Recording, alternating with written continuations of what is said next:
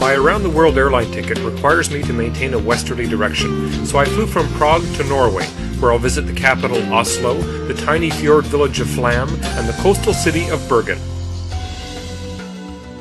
Oslo is also Norway's largest city, but at only 500,000, it's still smaller than Quebec City. This is Vigeland Park, which contains over 200 sculptures by Gustav Vigeland, all of them depicting humans in various stages of life.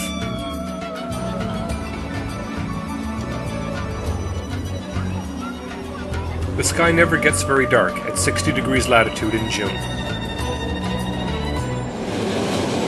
I took the train to the isolated village of Flam, folded deeply into the fjords of the west coast.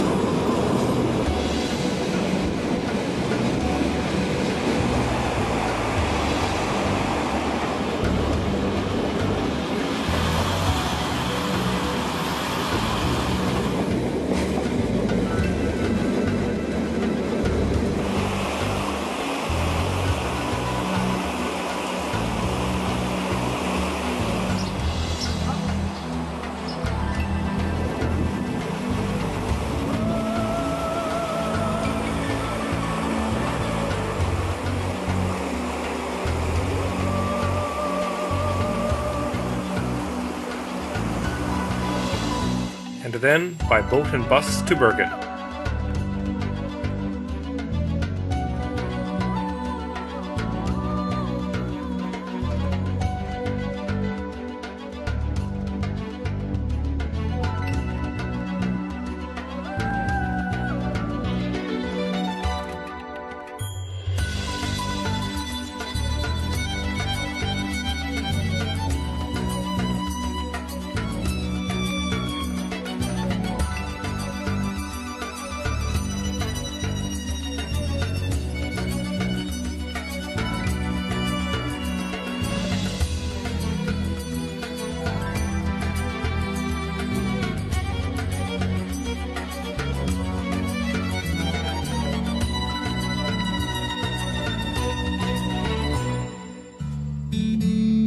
It's a lively university town, and the capital of outdoor adventure in Norway.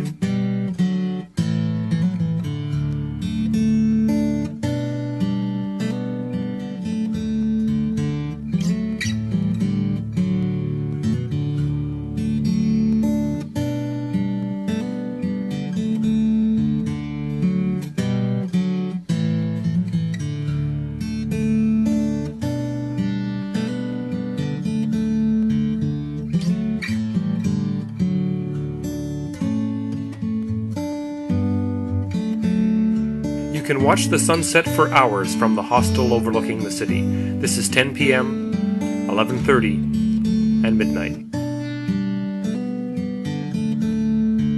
Bergen is surrounded by a vast network of hiking trails, all within walking distance of the city.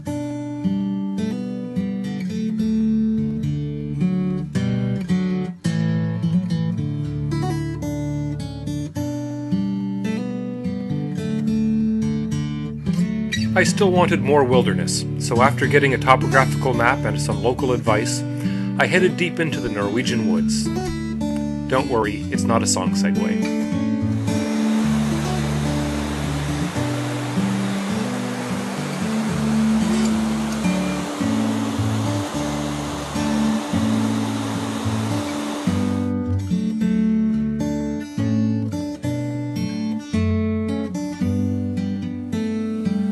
Norwegian law guarantees the right for anyone to camp for free on public land for up to 2 nights, as long as you leave no trace. Now that's civilized.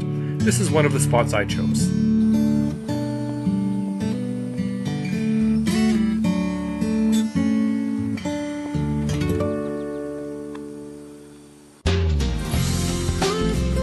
Next is Stockholm in Sweden, and then on to Copenhagen in Denmark.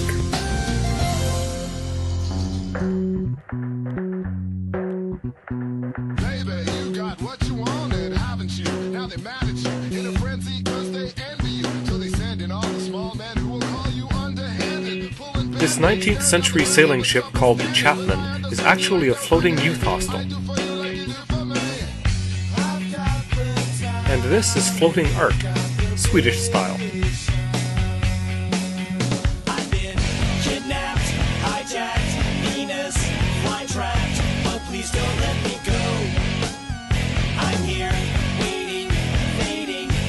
negotiating.